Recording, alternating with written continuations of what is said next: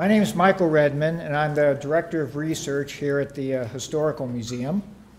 And I want to welcome everyone to the opening of our new exhibition, Alexander F. Harmer, Gatherings and Celebrations. First of all, I just want to acknowledge the ongoing, continuing support of our Board of Trustees. And then especially, I want to thank the sponsors of tonight's opening and exhibition. William Burtness, Oswald DeRoss, Marlena and Warren Miller, Bill Reynolds, Sherry and Jack Overall, and Evelyn Sullivan. Please join me in thanking them.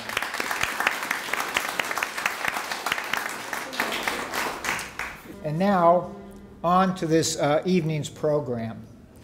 Tonight we have two speakers.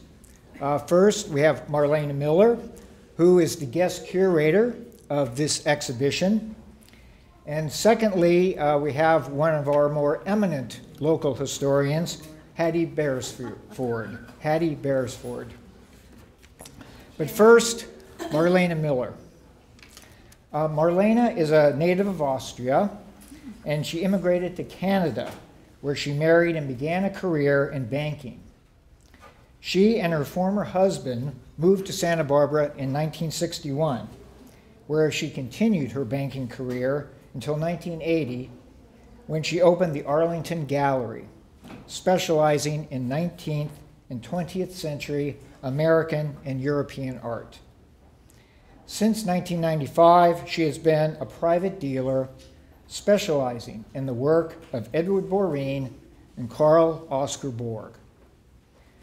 Marlena has served 3 terms as a museum trustee, concluding her board service as president. She has curated a number of exhibitions, both here and at the Wildling Museum, of which she and her husband Warren were founding directors. Marlena serves as the curator of the Historical Museum's Edward Boreen collection and has authored several publications on this important Western artist. This is the 7th exhibition that she has guest curated for the Historical Museum. So please join me in welcoming our first speaker tonight and our guest curator, Marlena Miller. Oh boy, my head is big now. Oops. Anyway, well, I want to welcome everyone too. And I'm just happy to see so many faces that I know. Can you hear me? Yeah. Okay. I want to thank you all for coming and to paying tribute to Alexander Harmer. And I thought it would be interesting to do a show featuring the works of celebrations and gatherings because he did so many of them. And as you can see, some of them are from recreations, like the one of Pacheco visiting, and the others are from life experiences. Well, the reason I am reading is because there are several historians here, and if I make a mistake, you know what happens. So I'm not going to take that chance. Yes. So I made myself a script, and I'm going to stick to it. And if it's still wrong, then it's not my fault. Because there are discrepancies between, I have noticed that, you know, there's not everything that one person said is what the other person said, but I might as well have read Hattie Beresford's article that she did in the Montecito magazine. I would have been fine. Yeah. Yeah, I should have done that. Anyway, Harmer was actually the first important artist to settle in Southern California who painted in great detail and accurate pictures from first-hand studies and observation. He must certainly be considered a leading documentary artist of the Old West, and his art has certainly stood the test of time. But before I go on, I would like to thank some of the people who are part of this exhibit. A big thank you goes to the sponsors, which Michael has already thanked, but I want to do it also. And to the lenders, because without them there would be a very skimpy show, because we only have maybe 10 pieces from the museum. So thank you very much. A special thank you to Bill Reynolds, who took the production of the monograph, which is a very interesting piece here. To Michael Denman, who was installing the show. To Hattie Barris for her research. And last but not least, to Executive Lynn Brittner, who and her staff, who wear many, many hats, and they don't really get enough thank yous, so I want to thank them. And as you can see, it takes really a village to put on a show. It's not just one person. So I know there are some members of the Harmer family here today, and I have met most of them. And I would like to acknowledge them, and if you wouldn't mind standing up and telling who you are and how you're related, would that work? That's Peter. Peter Harmer. Feels like to tell the truth or something here. It is. Alexander Harmer was my great-grandfather. Great-grandfather. I'd like to acknowledge Dr. Kinsell, who was a good friend of my father's and knew my great-grandfather as well. All right. Sorry. I know we have Albert, which I just learned, and Albert is the son of Ethel, one of Alexander Harmer's daughters. Helen. They look like they're always getting mixed up. Okay. See, I'm already wrong. So, you're Albert, and you are the son of Helen. Right. And Helen was the daughter of Alexander. So, wonderful. Thank you. Thank you all for coming. Now, who else do we have? There are more Harmers here. I'm Peter's brother, Kip. You're Peter's great-grandson. Oh, all right. They're very good. So have we got them all? I thought there were more. Somebody is marrying somebody. My daughter's marrying Alexander Harmer, the great-great-great-grandson. Well, there you go. Interesting. And then I was handed this fabulous document by Albert. Thank you. This is the family tree. And if you're nice to me, I'll share it. I got it now. So, I guess there is Peter. Yeah, we got Peter, great-grandson and wife. We got the wife, too. There she is. Hi. Now, who is that, Jana Parsons? That's you. Yeah, that's I'm getting to know everybody. And you are the... Well, Tatiana is our daughter, who marries Alexander Visakis. Oh, so you're together. Okay. Now, let's learn a little bit about the artist. Alexander Harmer was a most interesting individual, to say the least. And because he moved around so much, I knew I couldn't keep up the dates. And since there are several historians here, I did not want to be talking off the cuff. I did neglect to say something because somebody is missing here. It's the president, the board president, which is my husband, Warren. And he's in the hospital recovering from surgery. But I want everybody to know that he's doing fine. They had removed part of his, well, one lobe of the lung and another part. But I think it is not cancerous, so we're all happy. Yeah. So back to Alexander Harmer. He was born in Newark, New Jersey in 1856, one of 10 children. And already as a child, his strongest passion was to become a painter and to explore the American West. At age 13, 4 years after the Civil War, he left home and began his life of travels, heading west as far as Lincoln, Nebraska. But there was little incentive for a young man with artistic ambition in Lincoln, so after 3 years he returned east, intending to pursue studies at the renowned Pennsylvania Academy of Fine Arts in Philadelphia.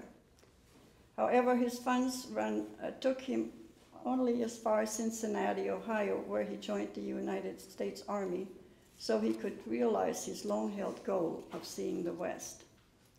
At age 16, he enlisted in the Army, but to be eligible, he had to give his age as 20.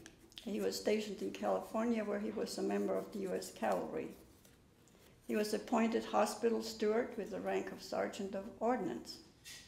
Although the Army held promise and advancement for him, and he had signed up for a five-year enlistment, he requested to be discharged after 1 year to concentrate on his painting. This time he made it to Philadelphia and worked in a photography studio, spending all of his free time sketching and painting. This was the first of 3 periods of study at the Academy, initially under the guidance of Thomas Eakins. Harmer left the Academy after 2 years, but remained in Philadelphia and studied on his own. When his funds once again ran low, he rejoined the Army so he could return to the West. And he enlisted as a private in the 6th Cavalry Regiment assigned to Fort Apache, Arizona, and as before, he was quickly promoted to corporal and then sergeant. And once again, he was granted a position as hospital steward. In the spring of 1883, at age 27, he joined a field expedition into Mexico to pursue the Apaches led by Geronimo. Harmer was present when Geronimo was captured for the 3rd, but not the last time. Harmer did numerous sketches during this expedition, which he later used to create dozens of drawings, paintings, and illustrations for magazines. After this time in the Army, Harmer returned briefly to Philadelphia and the Academy, but decided the West was his permanent home. He spent some time in Mexico and explored the California coast. For a short time, he set up a studio in San Francisco and began to sketch the California missions in their conditions as they were at the time, and he studied and researched how they looked originally. And these were reproduced in several of Father Engelhardt's histories of the missions. There are a couple of drawings out here that he did. Sometime during the 1880s, Harmer met Charles Fletcher Loomis, a journalist and preservationist, who was also concerned about the decay of the missions. Loomis was also the founder of the Los Angeles-based magazine, The Land of Sunshine, which was a compilation of poetry and art, and from almost 2 decades, Loomis used Harmer's illustrations to accompany his stories and articles. In 1889, Harmer took a short leave from California for a final period of study at the Philadelphia Academy and to spend a year in Mexico. And through his friendship with Loomis, he was introduced to the Del Valle family, said to be one of the last old Spanish families who retained the custom of their Hispanic heritage. Their family rancho, called Camulos, was the setting for Helen Hunt Jackson's famous novel, Ramona. There, Harmer witnessed family reenactments that inspired him to enter into a new and important phase of his work, the recreation of scenes from life in California. And through the Del Valle family, Harmer met Felicidad, the beautiful daughter of Refugio and Dominique Abadi. They too were descendants of an early California family. Harmer and Felicidad fell in love and married in 1893 here in Santa Barbara at Our Lady of Sorrows Church. After a year of settling Harmer's affairs in San Francisco, the couple moved to Santa Barbara and moved into Felicidad's family home, the Yorba Abadi Adobe, facing the De La Guerra Plaza. There they raised their 7 children, 4 girls and 3 boys. Harmer established a studio in the Clock Building in 1894, which, according to Hattie, is at 934.5 State Street. And the following year, they moved to the Holly Block at 1229.5 State Street. I got that from your article. Thank you. In 1906, Harmer built a series of 4 adjacent studios on the grounds of the Adobe, thereby creating one of the first art colonies on the West Coast. And a number of artists, including Thomas Moran, Colin Campbell Cooper, Albert and Adele Herder, Edward Barine and his wife Lucille, Carlos Gaborg and John Gamble, all worked in these studios. Now Harmer's focus shifted entirely towards the revival of the early days of Alta California. He posed his wife and members of her family as his subjects in many of his works, incorporating the costumes and accessories passed down to her. Harmer supported himself and his family by taking commissions for illustrations in periodicals and magazines, and for local clients such as Hunt's China Shop, who commissioned him to do several projects.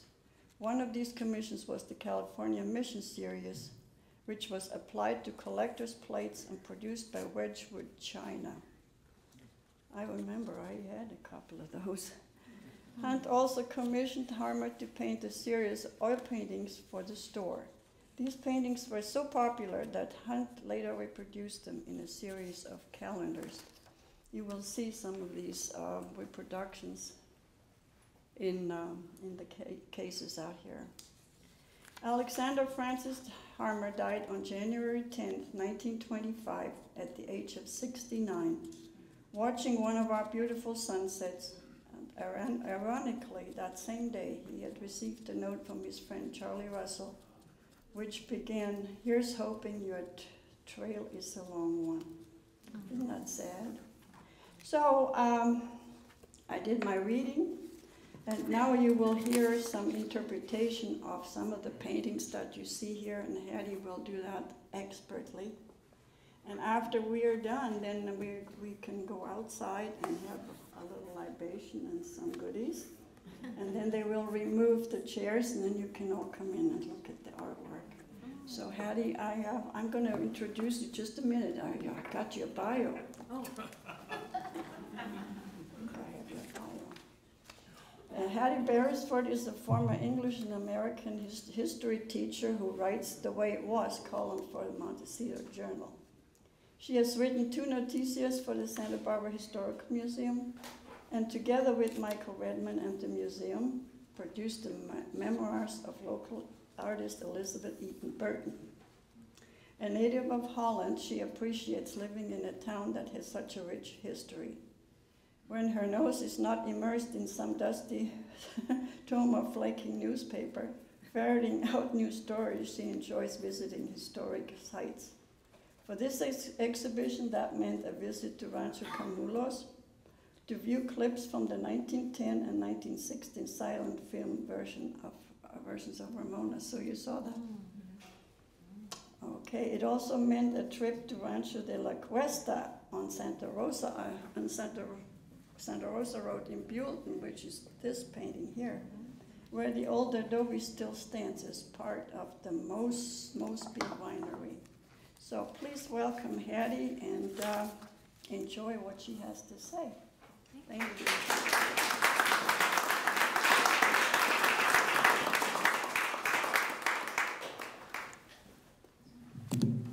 Okay, I'm going to try to make sure everyone can hear. Is everything working back there? Yes, you can hear me back there? Thank you very much. First of all, I just want to thank Marlena for putting this absolutely beautiful, beautiful exhibition together, and if we could all give her a really big hand. Amazing amount of work.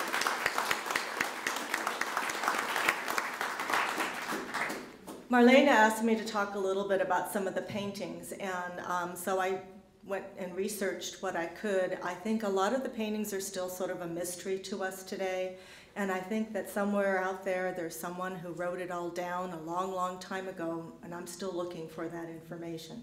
But I was able to find a few things, and I was also able to find Rosario Curletti's interview with Inez Harmer Northrup, and it's a beautiful memoir of life with her father, and so I'm probably going to mention a few things from that as well.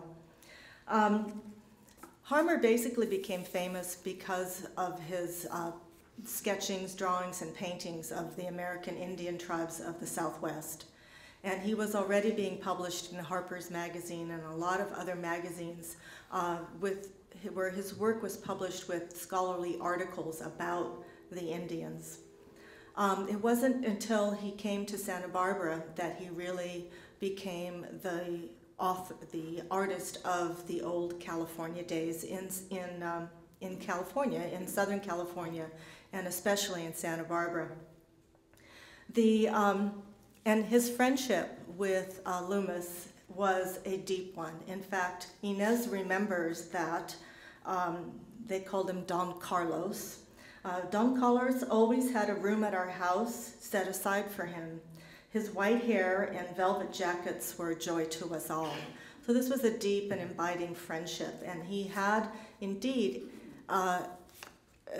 Lummis had indeed introduced Felicidad to Harmer. And one of the paintings that you see here, this one called Moonlight, I'm not going to go over there, I can't leave the mic. Moonlight over here is a picture of basically a photograph, at least the dancing couple come from a photograph that Lummis created in 1887 at Rancho Camulos. And you just transpose, I have the photograph with me and I'll be glad to show it to you later. If you just transpose those dancers, that's who they are. That's Felicidad and Don Coronel de Valle dancing La Cuna.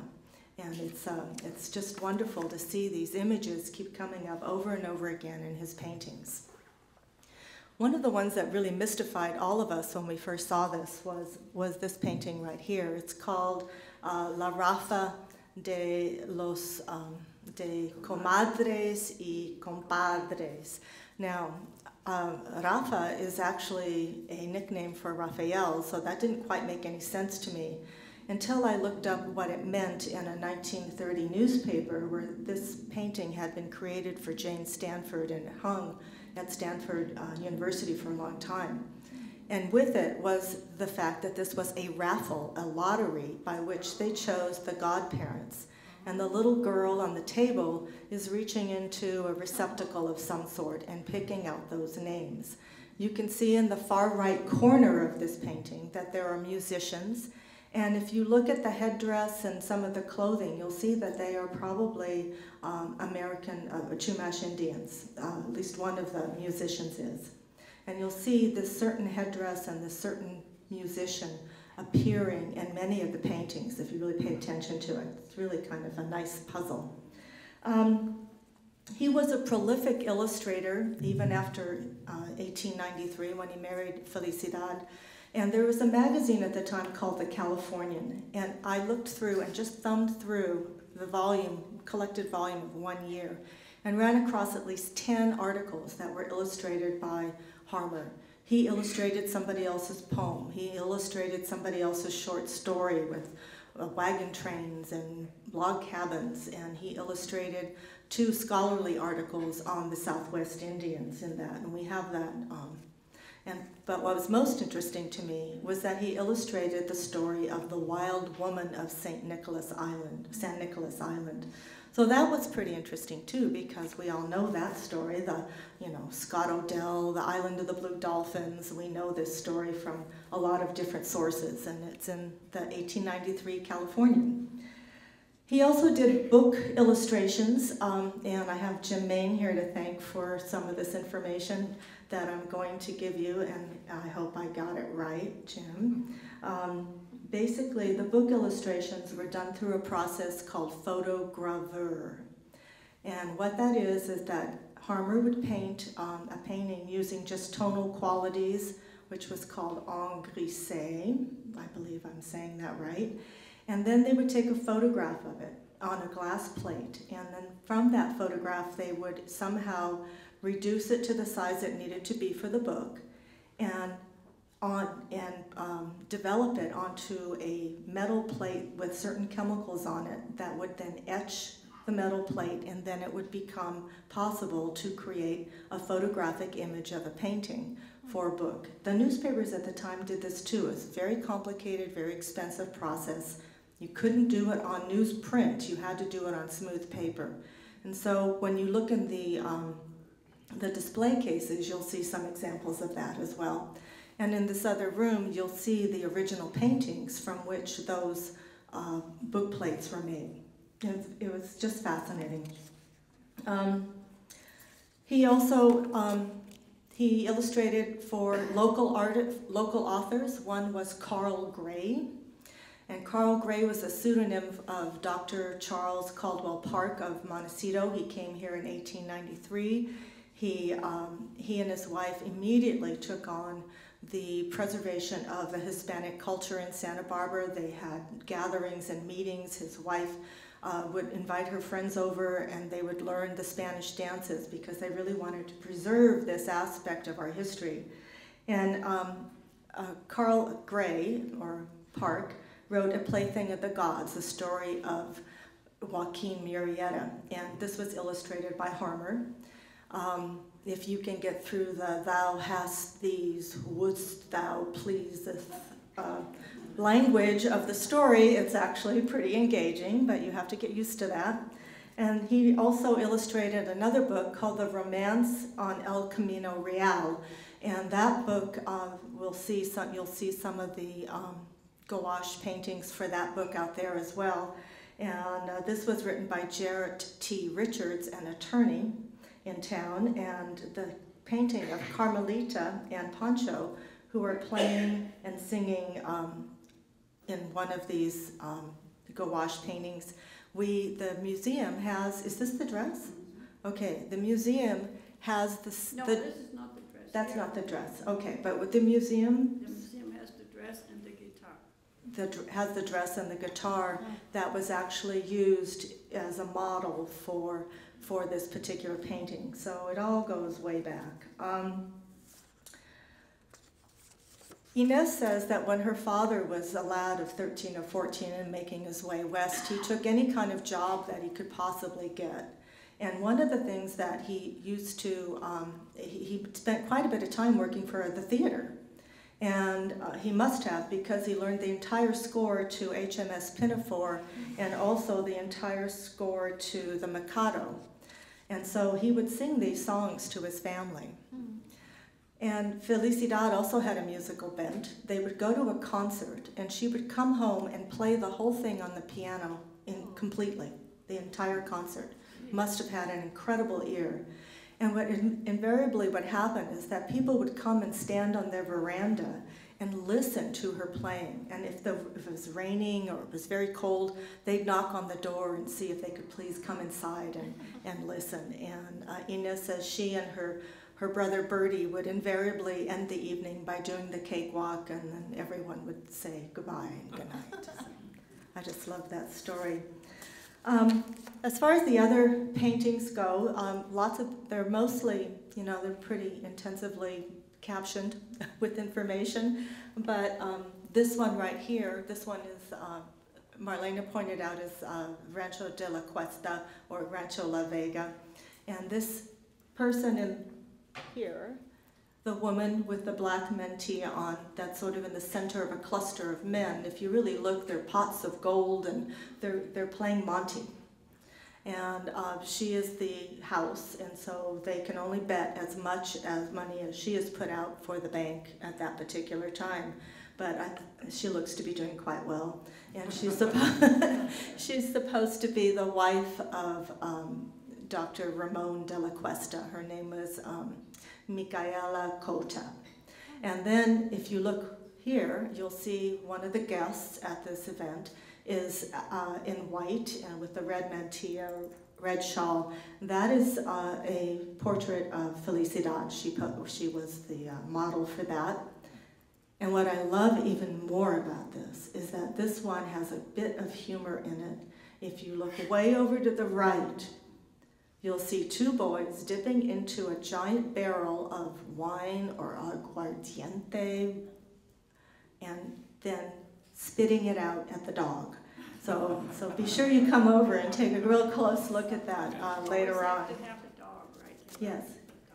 Yeah, he had dogs for a while. He would put, and it was always the same dog. It was always this dog, okay? Or several versions of that dog, maybe 5 of them, but they all looked exactly alike. I don't know what the story is behind that. I'd love to find out. Okay. What we really love over here is that Alexander Harmer in 1908 painted the poster for the coming of the Great White Fleet.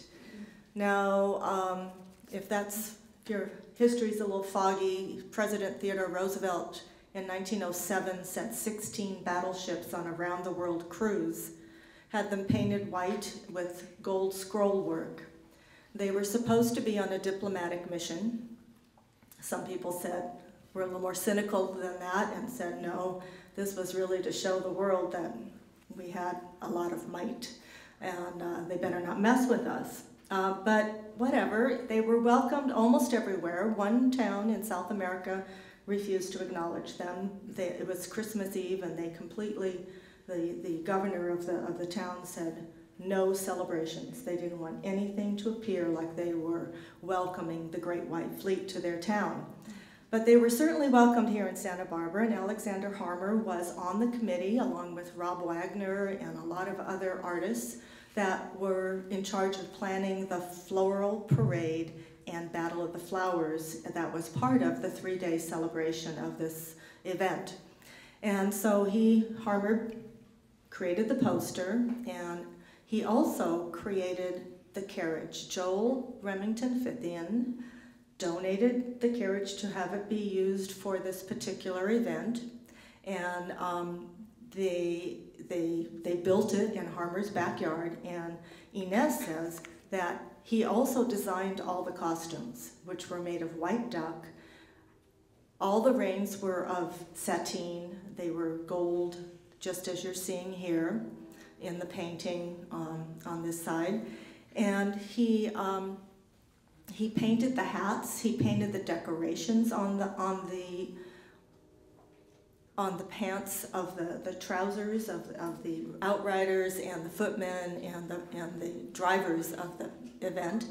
And when you look at the display cases, you'll see there's a photograph that looks remarkably like this, because what would happen is the first thing that happened, it was the Admiral's float. Admiral Thomas and the principal officers of the fleet were taken to the grandstand. The float went back down, or the carriage went back down, picked up all the prominent women from the De La Guerra family, and then as they started back up toward the grandstand, the Battle of the Flowers began. And everybody in the grandstand was armed with ammunition. All the sailors were armed with ammunitions, and they were just throwing this at all of the floats that were going by. So that was the typical Battle of the Flowers. And so the painting on the left over here is pretty amazing because it shows it in its mass hysteria. The officers have climbed out of the grandstand. They've joined in on the Battle of the Flowers, and it's a very active painting. And this painting is of the Admiral's float, and all of the people who were participated in this are named on the back of the painting. It's really quite amazing. And it was loaned to us by Joel Adams Fithian. Is he here today? Or Was supposed to be. is Joel here? There you go. Thank you. Yeah, it's absolutely amazing. I got to see this a while ago, and it's so all of these paintings have stories. All of these paintings have, and we know some of them. We don't know others. Oh, there's one. Where's the one, Marlena, of the one yours? Is that in the other room? Yeah. Oh, there's one of the mission scene that you have to go and take a look at, because you'll see everyone's eyes are pointing to looking toward a center focal point, and then you'll see these two men, and it's Sunday, it's in front of the church, and it looks like they're having a mock bullfight or a wrestling match or something, but it's very, very interesting. And if you really start looking at each of the people in each of the pictures, because lots of times he painted individual people, and so we don't know who they are today, but at that time, if somebody saw his painting, they could recognize themselves. His kids often said they were completely surprised because they'd show up in all of his paintings, and they had no idea that he was doing that to them. Anyways, it's a wonderful, wonderful exhibit. I hope you enjoy it as much as I have gotten such a wonderful chance to work on this and learn so much, and I'm very happy to have shared it with you, and I hope you enjoy it. So if you have any questions, I'll be around to answer them afterwards, but I think we're ready to go have some libations right now. Thanks. Congratulations to our guest curator, Marlena Miller.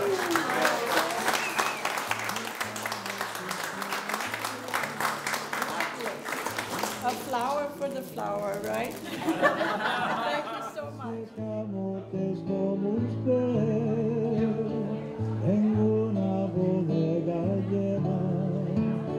y a quien me los quiera comprar a medio real